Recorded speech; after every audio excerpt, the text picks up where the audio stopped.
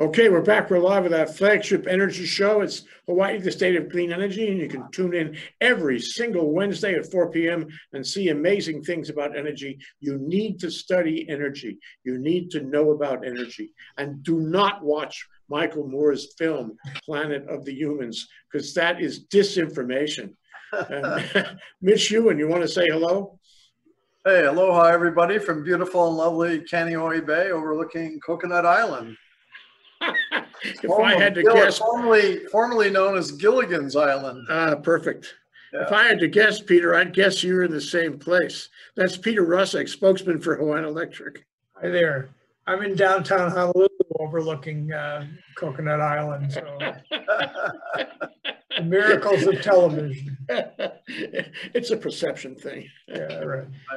So we want to talk about energy because we have to stay educated about energy, even especially in the time of COVID, because relentlessly climate change proceeds. Relentlessly, we need to keep up with our initiatives. We need to move ahead. And I must say, Peter, that, from all the little segments and clips we've had with you and other people from Hawaiian Electric, you continue to move ahead.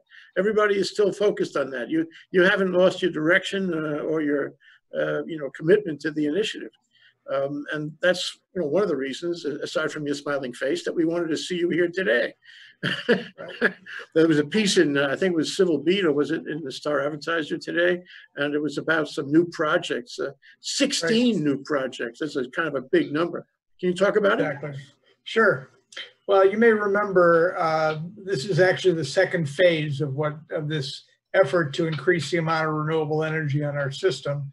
We're at about 28%, and we're confident of being at 30% by the end of this year. But we still have a long way to go to get to 100% by 2045. And in particular, we've got some power plants, some fossil fuel generation that will be closing up in the next couple of years. The AES plant here, the Kahului power plant on Maui. Big Island has needs that are very volatile because of their volatile geographic situation. So we've gone ahead with the second phase of this request for proposals. We put it out some 8 or 9 months ago now, I guess, and we got about 75 responses, which was pretty good. We were looking for the largest ever tranche of new projects and of megawatt hours of generation, and also storage, which is becoming increasingly important. So in the first phase, as you remember, we had about 8 projects across the islands, 260 megawatts, and those are proceeding now, and some are under construction, some are still in the planning stages, but those are in the bag. And although we fear there may be some slowdowns due to the virus, we think they're basically on schedule. So we put out a request for a second phase, very aggressive. We wanted to really see what the market would bear, and we got back these 75 proposals. We've got them down to about 16, which are the best. Some of them are really just, kind of waste of time, but some of them are very good, except they're very expensive. And we are still, one of our priorities is still price. We are not going to pay any amount of money for renewable energy at this stage. We're going to wait, hope those prices come down as they have for solar and for wind.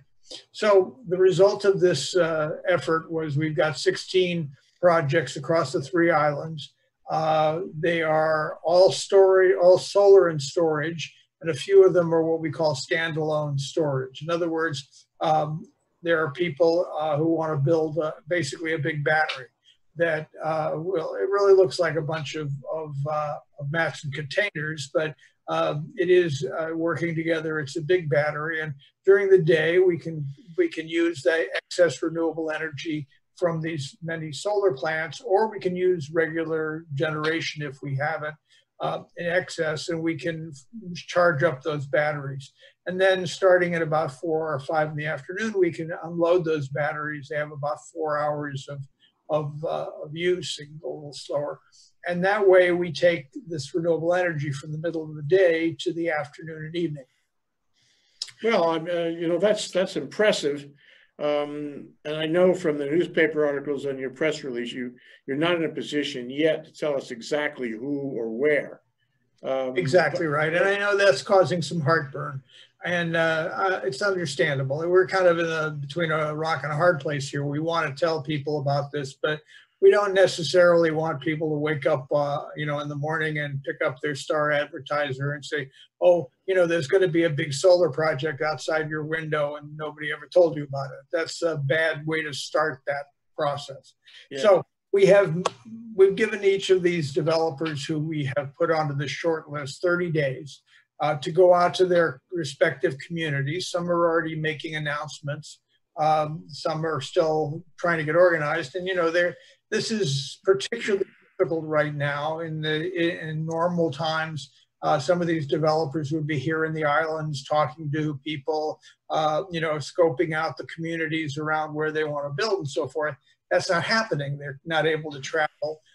They're not willing to travel because they want to be at home with their families and so forth. So it's a double bind in that respect, and it's very difficult. But we've said, 30 days from now, we'll release a list of the names of the projects, where they are, how big they are, and so forth.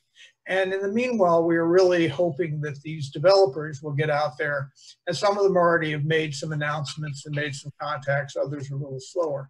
But it'll be 30 days from now, and then we'll have the complete list out there. Meanwhile, we're beginning the negotiation process. We have to negotiate the final, what we call the purchase power agreement, and those will go to the Public Utilities Commission, and the comments of the neighbors will also be included in those when they ultimately get to the Public Utilities Commission. So, people will be heard.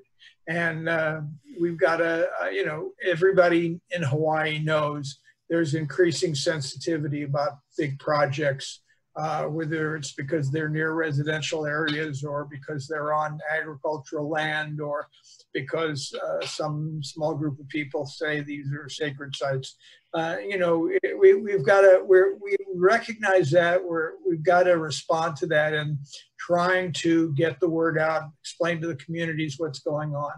And I just feel how quickly we have forgotten. We as a community have forgotten our original intention in the matter was to deal with climate change, to deal with carbon, to go renewable, and to do everything we can possibly do to get where we need to go. It's critical for our role in the world and our reputation.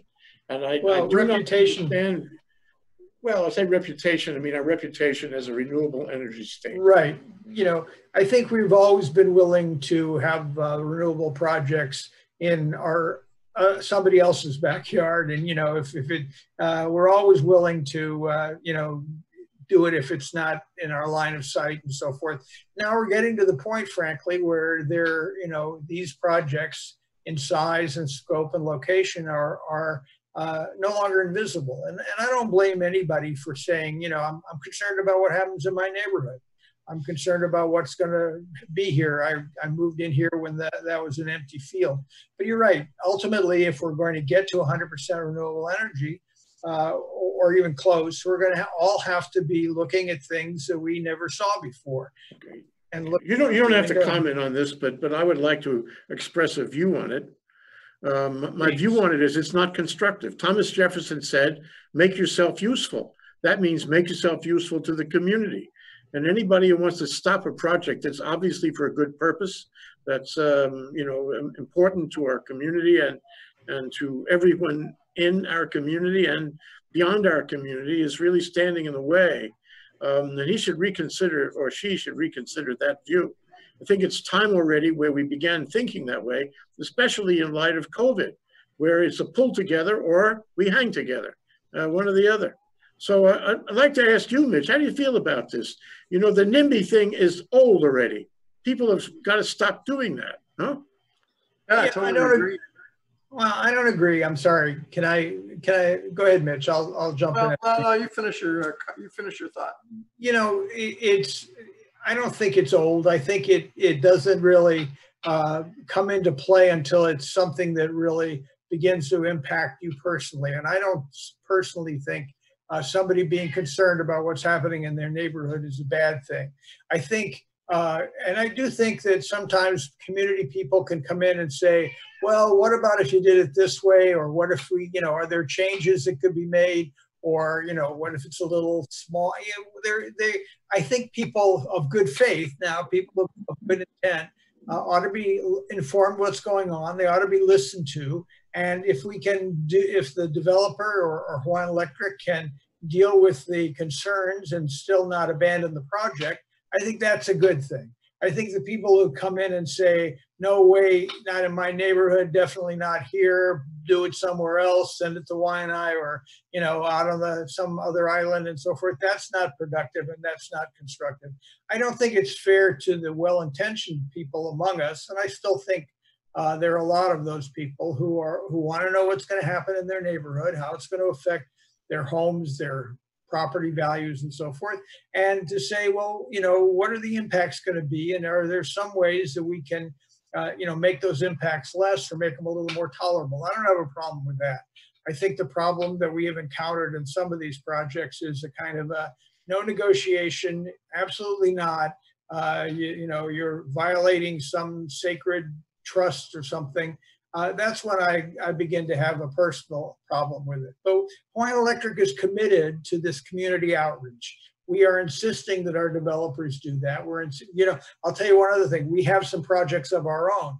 For the first time in this process, we can do what we at Hawaiian Electric call self-build. In other words, we propose projects, and it was separated. There was a wall between our people doing the proposing and the people doing the evaluating. And there was an independent observer who was watching to make sure we didn't get any preferential treatment. We put in about 4 projects. 2 of them got accepted, 2 of them did not. But we have begun, and we will continue to go out to the communities where those are going to be. And they were going to say to them, here's the plan, here's what we're going to do. Can we get your cooperation, or can we at least get your toleration of this? So we're holding ourselves to that standard, and we're holding these other developers to that same standard. You've got to go out to the community. You can't just show up one day with bulldozers. And I don't think that's a bad system. Okay, well, what you say sounds very reasonable, and good for Hawaiian Electric, for taking that position and dealing with it that way. But I still want to hear from Mitch and see what. All right. Mitch, go. I was on mute because I have a bunch of helicopter activity here, so I didn't want to drown you guys out. So yeah, I totally agree with what Peter was saying. I have a little bit of experience. I had my geothermal project, I had to go and present to the community in Puna. They have a very vocal anti-geothermal crowd there. But we were at the community center, and there were a lot of the silent majority showed up, and so we had kind of a balance. The anti-geothermal, there was a component in the anti-geothermal crowd. I mean, it doesn't matter what you say, like you're saying, Peter. It's just like, no way, the highway, we just don't want to do it. Whereas the community itself, they asked good questions. They were interested in the project. I think they all supported, in this case, it was a hydrogen project. They all supported it. And I think there was a lot of value in doing it. I just wonder if 30 days is enough time. I mean, it seems like a pretty short time frame to be able to, A, get the people out there, then give them a chance to think about it. But nevertheless, giving them the chance. Now, we saw, for example, in Waimanalo, I guess there's competing opinions of what happened there, but they just, like you said, Peter, they just arrived with the bulldozers one day and started knocking down all these, old growth trees. And boy, people just, were really anti about that. Now, you could say that the lead up to that was not well done because, the city's claiming, well, we had all these meetings for the last 5 years. Well, you may have had all those meetings for the last 5 years, but the word didn't get out and people were surprised. And so it's like no surprises. And you look up at the North Shore, I think a lot of people who are pro-wind were even surprised at how big those wind turbines were and how close they were to buildings. It was like, oh, we had no clue they were going to be that big. And it's kind of hard if you're just using drawings and things like that to give a feeling of the size of these things until you're like standing right next to one, and they're big. And so they do have an impact. And Yeah. like I know, for example, some of the give and take is like up in the northern end of the Big Island. They have a wind farm up there. And one of the big complaints to the community was, well, they have these strobe lights. Now, when I bought this property, there were no wind turbines there, and I bought it so I could look at the stars and all this kind of stuff. Now I've got all these strobe lights blaring off, and so they worked on a solution to that where the strobe lights were only on when there was an aircraft was going to land at their little airport up there, and he could trigger a switch and switch on the strobe lights when he was close enough, and then they switched them off, and that worked. So there's an example of the community working together with the developer to smooth it out and come up with a solution that everybody can live with. But like you said, Peter, there does have to be some kind of a willingness to do some give and take. Otherwise, what are we doing? I mean, like you said, you know, there's only so much land that's out of sight, out of mind, and at some point, it's going to start encroaching on the view planes and that of people. So you've got to make allowances for that. Peter? Right. I would, first of all, I want to point out that the developers have 30 days to start their community outreach, not to finish. You're absolutely right. You can't do anything in 30 days, especially in this current environment where a lot of people are going to be thinking more about how they're feeding their families and how they're keeping them safe. Not normal times, but we're saying to these developers, you have 30 days to start, and we'd like you to start even sooner. If you haven't started in 30 days, we're going to make the announcement, and then you're going to catch some flack from the people who are going to say, well, how come the developer themselves didn't come to me or didn't come to our community? So it's 30 days to get started before we announce these plans ourselves. And it's going to be months before these community outreach programs are completed. So that's absolutely right. And I agree with you. There's room for improvement from well-meaning and from well-intentioned people who want to talk it over and say, how can we solve this? Is a problem for us. How can we solve this problem? And there's no doubt that, you know, we all hear about, oh, this is happening, that's happening. You know, they've been talking about repaving the street outside my house for years. When they finally did it, I was shocked. 2 reasons, because I didn't think they'd ever do it. And secondly, all of a sudden there they were. And, you know, I'm all in favor of that repaving, but it happened to be somewhat inconvenient. And that's the nature of human beings, I think. So it's also Hawaii. We got to get out there and talk to people. We take our time sometimes, and it really puts the crunch on projects. I remember Castle and Cook once gave a talk in the Venture Capital Association on permitting, and they said their original project, which was quite large out there in Mililani somewhere, it took 40 years to get the project approved. We really can't afford that. Climate change is coming a lot sooner. And so, you know, I want to talk about, you know, if you were or we were a developer, one of these developers, what would you do to socialize the project? I mean, especially in these times of COVID, seems to me one of the things I would do is I would write them a note. I'd get contact to the community leaders. I'd write them a note. I'd network, you know, and then I'd try to do a Zoom meeting, let everybody have at it, take notes, even record the meeting, and I'd make this as good or better than a flesh and blood meeting, because we have the technology and we can do that fairly quickly. And I think it's useful in many ways. One of my concerns is not only that people do that thing about never, no way, my way or the highway kind of thing, where they're never, just sort of terroristic negotiation, where they're never, ever going to agree with you. But the other part, so I'm sure you've had experienced this, is I agree. It's a good project. I'm with you. I support it. Okay. 6 months later, I changed my mind. And I really don't think that's fair. Anyway, your comment? Yeah. Well, I agree with you, and you've kind of laid out exactly what the things that these developers need to do, and what Hawaiian Electric has done already with the projects that we were proposing. We had Zoom meetings in which we, you know, presented the information. We publicized those meetings. We have contacts and made contacts with more contacts with the people in those communities, not just elected leaders, but community associations, neighborhood boards. You know, there's even ways to find out who the real leaders of a community are. They're not necessarily the elected leaders of a community, as you know. They might be religious leaders. They might be, you know, they might be Hawaiian activist leaders. There are leaders and people who are influencers in the community.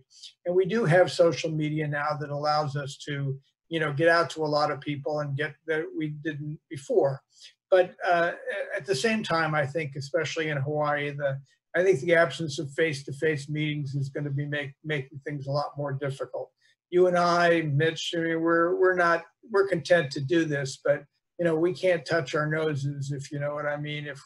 And in Hawaii, being able to touch the nose of the other person and give them a handshake, you know, a Hawaiian style handshake and stuff, those things go a long way. And then not just with native Hawaiian people, but with all of us. You know, I think it makes things a lot more difficult. And so, as I said, it's going to be hard for some of these developers who have very little experience and very little, you know, very small contacts here to do what needs to be done. But it does need to be done. And we need to be, you know, we can't stop the naysayers. We can't stop, we can't, you know, do very much about the people who are going to say no way. What we can do is make sure that on our side, we have done all the outreach we possibly can, that we have communicated directly and, you know, whether it's email or letter or whatever with the people, and that we've offered them meetings and that we've held meetings. All we can do is make sure that our side of this equation is as perfect as it can be. And then when the, you know, when the intransigent ones come along, you know, people will say, well, where did that guy, 6 months ago, that guy said it was okay. Now all of a sudden he's changing his mind. What's his problem? So all we can do is all we can do. All we can do is be the best possible communicators for this community to reach. And there's going to be more of it, you know, because we're going to be looking for community solar projects. And those are in many ways just like these other projects. And we're probably going to have Hawaiian Electric self-build projects, and we're going to have other developers. So I think we're just trying very hard to make this the new normal. You cannot do a project in Hawaii without going through the effort, the very sincere effort of reaching out to the community, listening to their comments, and figuring out if there's anything you can do. But you know, one of the problems in Hawaii is that things take a long time here, like the Castle and Cook project I mentioned. Right. And we simply have to avoid unnecessary delay for this initiative. Otherwise, we'll never make the target, and things, you know, the Red Sea will fall in on us after a while. So I guess my question is, how do you see the timing on these 16 projects? Of course, you know, developers have the opportunity to try to socialize, but when do you draw the line? Also, you mentioned, and I'm talking about timing. Also, you mentioned that you know, Hawaiian Electric wants to expedite its process.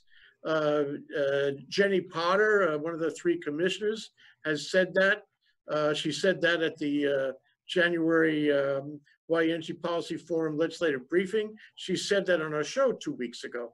And I'm sure that Jay Griffin, who is coming on our show week after next, is going to say the same thing.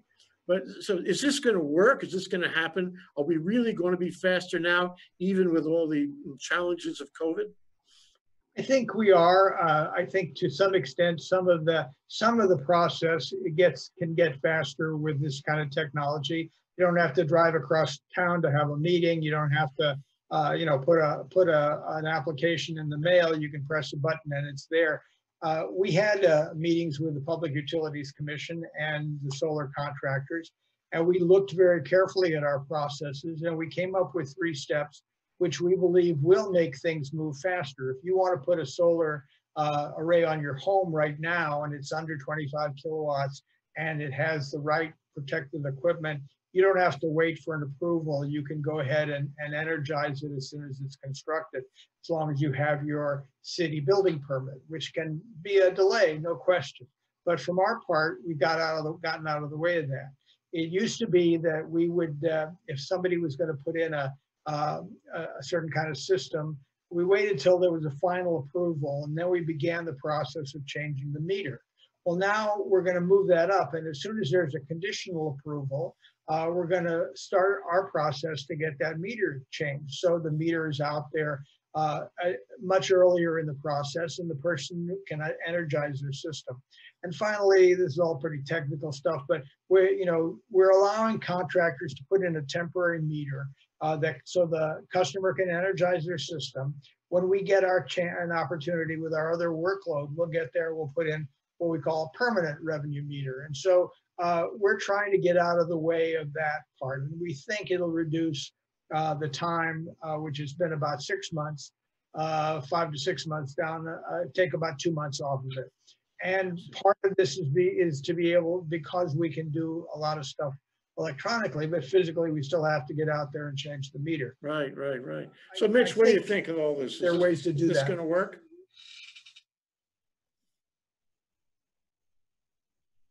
Unmute.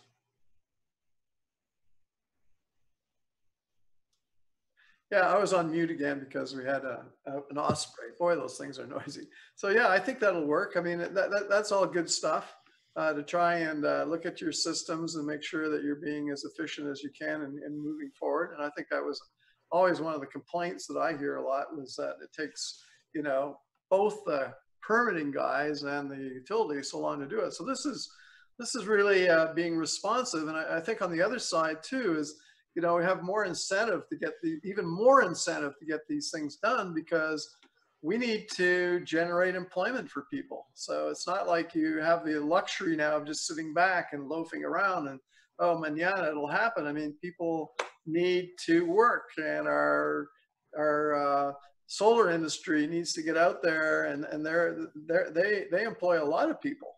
And so that'll help everybody. And of course, they spend their money in the community, so it's all going to flow down. So that's what you call shovel ready. Like, let's make sure we can really go. And it would be interesting to have a similar kind of a meeting with the permitting guys. I'm just throwing this out as an idea, is that Hawaiian Electric go and talk to the city and say, look, guys, you're taking way too long to do this, if that's the case, and work with them and show them how you might be able to shorten their process down.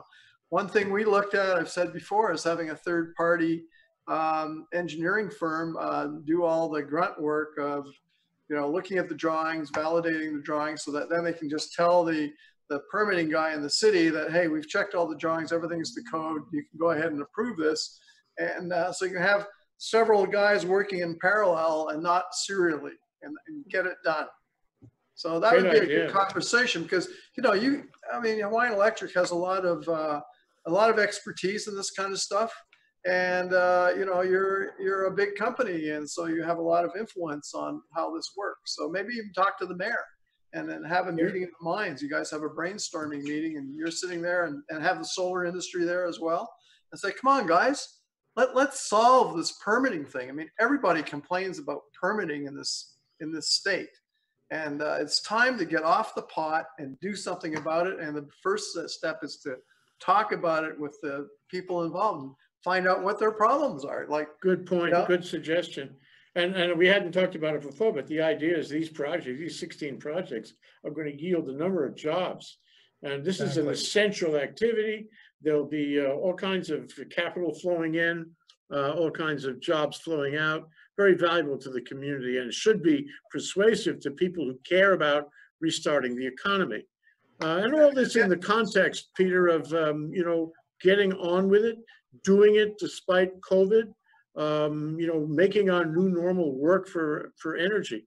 So we were out of time, but I wonder if you could give some parting thoughts, what you would like people to take away from the program. Well, what I'd like people to take away is that you may be hearing about a project in your neighborhood or on your island. It may be for just a bunch of what looks like a bunch of massive containers, and that's the standalone storage, or it may be a solar, which is not wind, so it doesn't stick up in the air in the same way. And we invite you to find out all you can about it. Don't assume anything about it.